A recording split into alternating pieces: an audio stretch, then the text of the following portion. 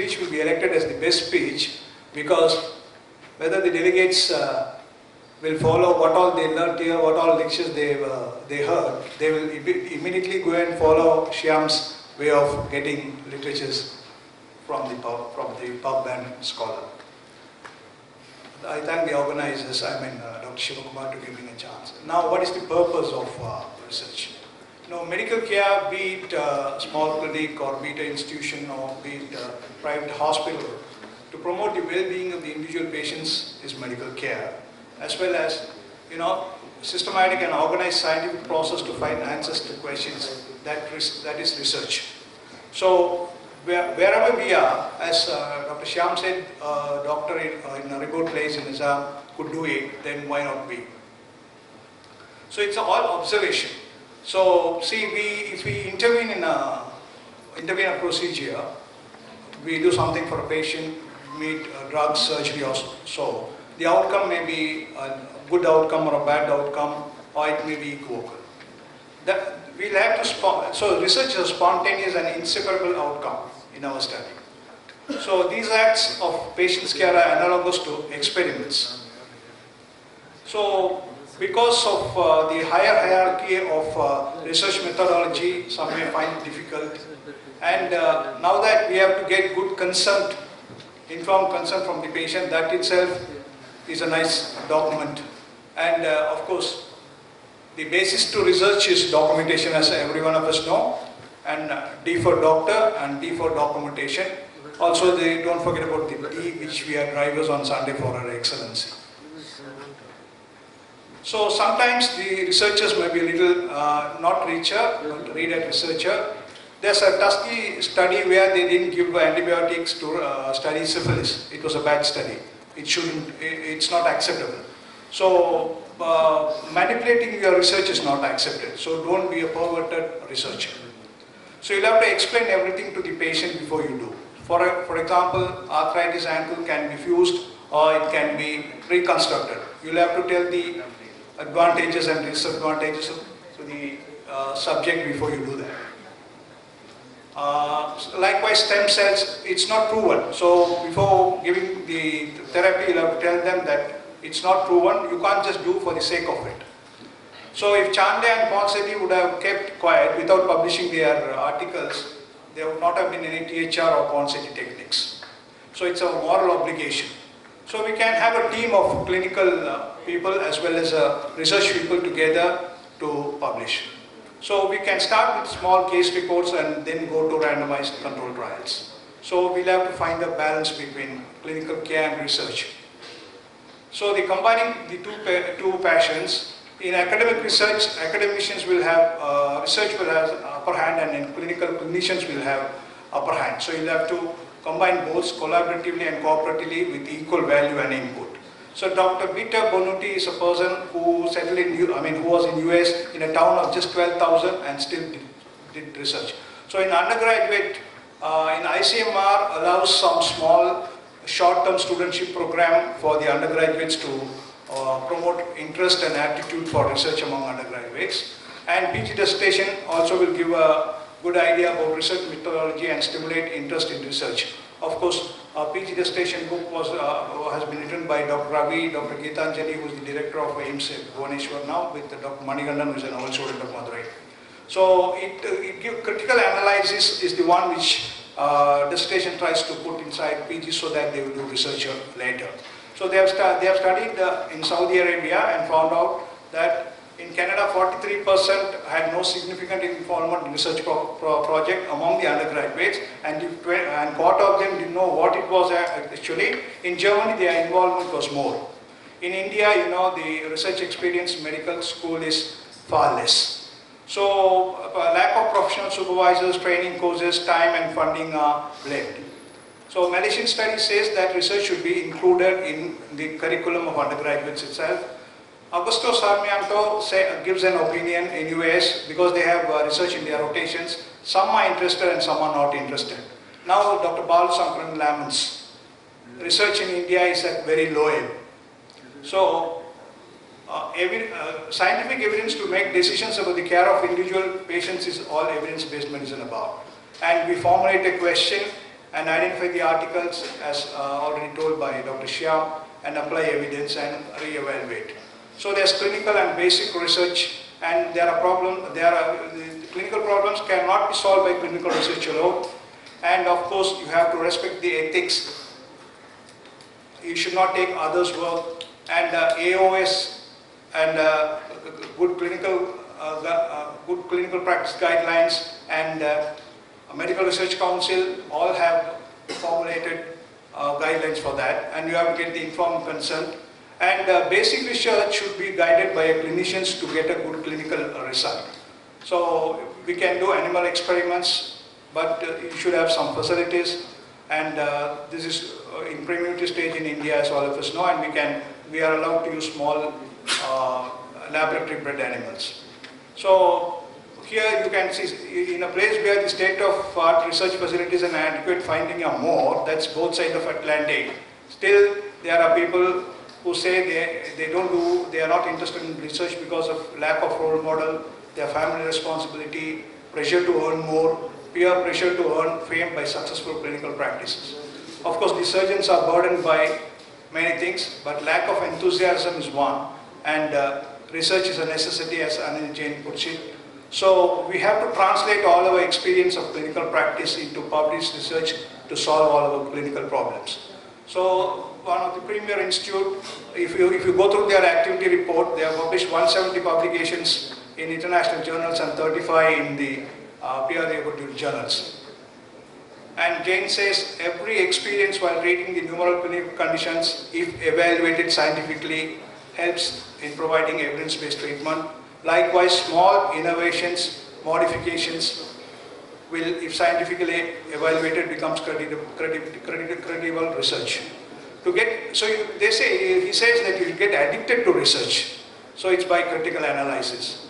So multi-center collaborative for orthopedic research in India says trauma research out from India is currently insufficient. But we have the opportunity for global leadership in India because of the number of cases we get, because of the number of centers we have.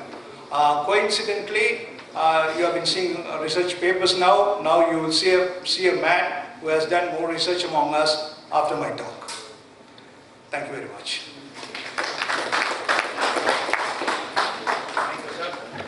Day of the program, because tomorrow I have to go for this inauguration. So with the vision of Dr. Rajshekharan and Raj Sabhavati, we felt that the next trauma practice that is going to be improved would be by having the air ambulance. So that is the motto at which this has been started.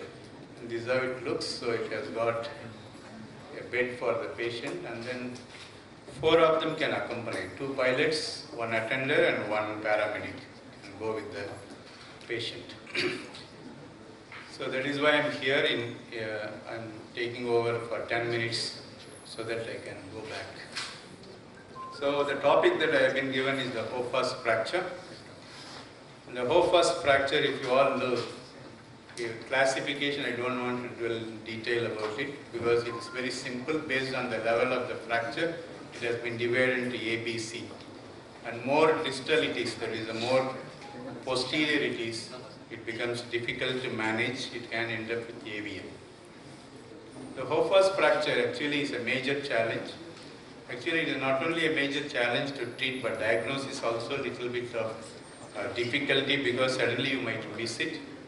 And then treatment methods, if you look, various forms of treatment methods like screws, plates, and if you ask me what is the current trend, they actually started using the calcaneal plate for Hoffa's fracture.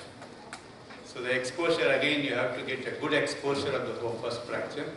And whatever it is, sometimes you can end up with late collapse and avascular necrosis.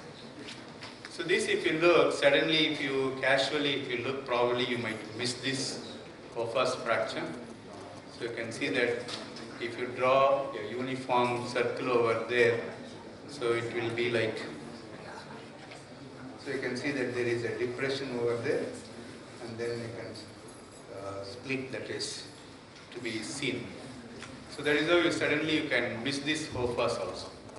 And also it must be remembered that in one of the paper it is said that 1/3 of supracondylar fractures can have a fast fracture. So if in all supracondylar fractures, you must take traction views, and then you must also take CT scan in appropriate cases. If it is comminuted, complex fractures, you must take a CT scan to see any fast fractures are available, is there. And then if you are looking at it, see, like you can put this sort of a curved line over this, and then exact similar curved line if you put, so you will see that there is a break on the other. So like that you can determine your fast element. But why is it important? So if we all talk about fast fracture, we all talk about the coronal splits, but why is it important that it has to be done properly? If you look at it, this entire distal femur is not a circle by itself. Actually it is a circle with two circles which are of different dimensions. So it is like one would be a bigger circle, the other would be a smaller circle. So you have to superimpose both of them together and to get an oblong structure so that it becomes like this. So that is why it is not truly a good circle. So it is like an oblong area of a surface. And then because of that, what happens is when there is an arc of motion that is happening, that arc is not truly or like a circle. It will be that is why you have in knee, it is not only moving in one circle, but also there is a translation. There is also like all the phenomena that are talked about, rollback and things like that do happen. And then here you can see that these.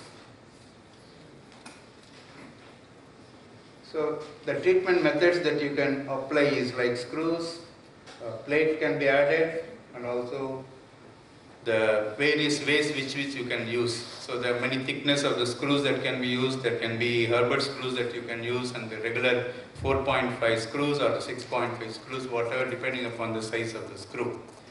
But the difficulty is in achieving that curvature, because even if you achieve it, sometimes because the fixation is not good enough, it can undergo a late collapse. So here you can see that there is a fixation that has been done, and then you can see this curvature is good, whereas when you apply the same curvature here, you can see that the depressed fragment has not come back to its position. So that is what you need to look at it, and because of the late collapse, again, you are looking at a scenario of doing it right in the very first instance. And then whenever there is an articular fracture, we always look at a rafting technique. For example, if it is a tibia, proximal tibia, even in a distal pylon or in the wrist, you all look at a rafting technique to prevent any collapse. Similarly, the same principle can be used here also. You can use any of the methods, like you can use a reconstruction plate, or you can use any of the available locking plates, even now that calcaneal locking plate, all of them can be used as a rafting technique. So the surgical technique, if you look, so here you need to gain a good exposure. Suppose if you get end-on view, if you get the end-on view of the bone, then only you will be able to do co-fast fracture perfectly. If you are not able to get the end-on view, if you don't see it completely, then you tend to miss either the impaction or the comminution. Many times when it is comminuted, it is a segmental comminution. So you will see that two levels of co-fast that would be there, and the central portion is the one which is usually impacted. And we never try to elevate that central portion, and that is why whenever we fix it, in an AP view it might look alright, whereas in a lateral view, if you use those concentric circle method of applying it onto the bone, you will see that the central portion is always impacted and it doesn't come back to its position. So you have to make sure that these are reduced well, and once it is reduced, you can use the screws to go in to hold it, and that may not be just sufficient, so you need to hold on to have a periarticular fracture fixation system with locking screws, so that you can also have a rafting technique then. So what is important is the reduction and the elevation of those distal fragments, and whenever you elevate whatever the gap that is there, you might add a bone graft or bone substitute, and then of course whatever is your choice, screws or the plate. In addition, if you want to use a plate, you can use. So we also had a study that was given as a thesis to one of our student, and then he did the study, and then in all these he could take all these fractures into account. He also took the isolated HOFAs and also those with supracondylar fractures, and then when we applied those periarticular system as a, and in fact we didn't use a locking plate. We used regular semitubular plate molded into the shape, and then we used it as a rafting technique. And then in these situations, all these fractures, we had to reduce it well, and then once it is reduced and fixed, and then we analyzed all of them. At the end of it, what we could find is that, see, like this actually holds very well. So when it is holding very well, so what happens is at least 2 screws must go on to, that is from the plate. Initially you hold it with screws as the interfragmentary, and then you neutralize it with this plate, and then when you go it, they all have a good results. So this is what we did in this. The reason I am putting all this is because it is one of the techniques that you need to learn, because now the plating of the HOFAs is a new trend that we need to learn. And then once it is done, you can see that in our series, we had a good reduction. We could achieve a good circular configuration. All the segments were analyzed and got into reduce, and there was no collapse. So we also compared it with the literature. So in our series, you could see that we can term it everything as good, from good to excellent. And then when we compared it in the literature, all the literature had less number of patients than ours, and then the knee movements or any of the results, there was up to around 80% of them did well, but none of them beyond that. So this was done, one of our postgraduate by name Arun Raj did the thesis, and then we could, this is the 41 patients that we did, and then we had a good results out of it. To conclude, what is important is this in HOFA's fracture. It is a primary anatomical reduction that is very, very important. So in one of the slides, I don't know whether I skipped it or something like that. See, what happens is when we are doing a replacement also, or a unicompartmental replacement also, if you look, it is the posterior portion that you need to replace. It is not the anterior one. So it is the posterior surface of the entire circumference that is forming your knee movement. So that is very important. It is the HOFA's element that is very important. If it is not reduced well, either they have a medial-lateral instability, or when they are going from extension to flexion, again that circumference, that movement again becomes improper. So and then they end up with severe pain, and you need to either get, there are various reconstruction options are there, like patella can be used as a reconstruction option in those scenarios. So it is important to have a good primary anatomical reduction, and also like HOFA's fracture associated with supracondylar fracture, they often have inferior results compared to isolated HOFA's fracture. This is a very important finding. So there is no static difference between a functional outcome between those which have plate and those which do not have plate also. So that is why we found that what is important in success of HOFA's fracture is identifying the combination and identifying the impaction. If you can identify both of them, and then with the good CT pictures, then you make sure that you elevate as well as fix it very nicely. They all have a good results. Thank you.